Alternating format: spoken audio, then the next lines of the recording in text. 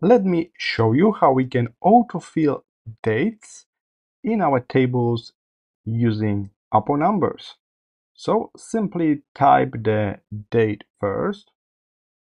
You can type it in multiple formats. The program should be able to detect that that's date. Take a look at the bottom here. I got a date format, and you want to be sure go to the cell menu on the right. And as you can see, it's detected as date, but you can also just change it by hand. But 99% it will be automatically detected as a date and time. All right, so with this first date, now you can simply drag this yellow point, whatever you want to drag down, like that, and you got like following days. Or you can also drag this to the right and you get the same thing, following days.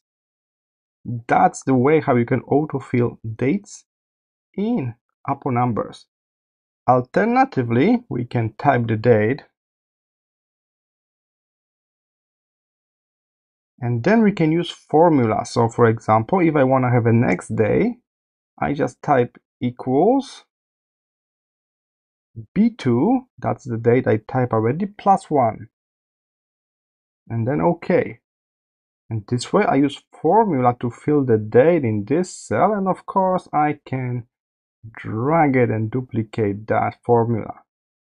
The advantage of using formula is if I change this date here at the beginning,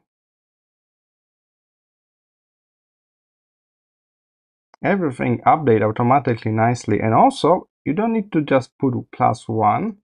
We can modify this formula to be, let's say, plus 7. So next week. And this way, you can have your dates like same day every week. So there are two main ways of autofill dates in Apo numbers. One, simply put the date and drag the yellow point. Second, put the formula when you kind of equal the original date plus number, how many days after that day the next date should be. I hope this short video was helpful, and I will see you in the next tutorial.